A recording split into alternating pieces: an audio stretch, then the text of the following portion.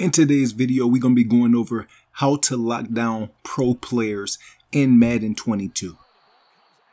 What's up, everybody? If you want to take your Madden 22 gaming to the next level, the link in the description has my ebooks, and every ebook that you get gets a free upgrade for 4 months. I repeat, free upgrades for 4 months. Let's get it. First thing you want to do is you want to pay attention to the tendencies.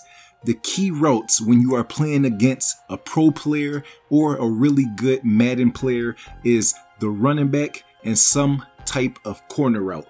Okay, so you're gonna always have to man up at least 2 people on the field, or you're gonna have to drop extra people from the defensive line into coverage. What I like to run is the cover 6 out of multiple different formations. So as you can see, we are dropping a vert hook on the right side, and then we are making sure that we have somebody to take his first read away. So he's doing a flat corner and then a route by the tight end combo. So we are completely taking the flats away. You can see 2 people over there.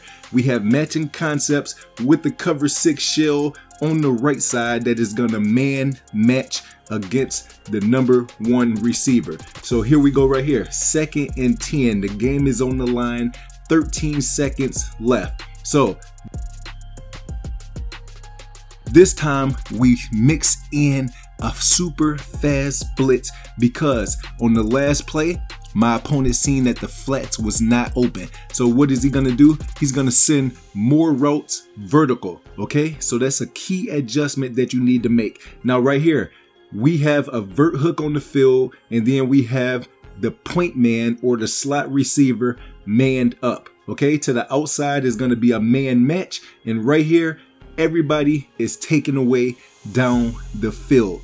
Now, dropping tips in practice mode and setting stuff up is way different than showing you live gameplay on the adjustments that it take to be successful in Madden 22. Now, I labbed over and over. I let my son play for a while, and these are the best adjustments to be able to dominate, especially when you are playing against a bunch flipper or a trips tight end type of player. So I'm going to show you the play art. I'm manning the running back up, the solo receiver up, both the slot and the tight end up with a lineman, and then we have man matching principles behind that. So only thing I have to do is watch the quarterback, make sure that the pressure is coming to him, and then run out here. So he has a 6-yard route right there. I stayed underneath it. He didn't want the dump off because Madden 22 has the crazy animations where he might catch it and go out of bounds. So he wanted something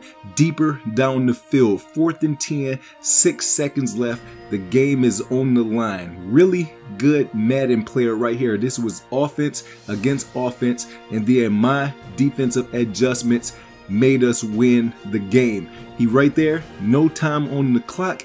He has to throw the ball. We have the perfect adjustments. On one adjustment, we took the flats away.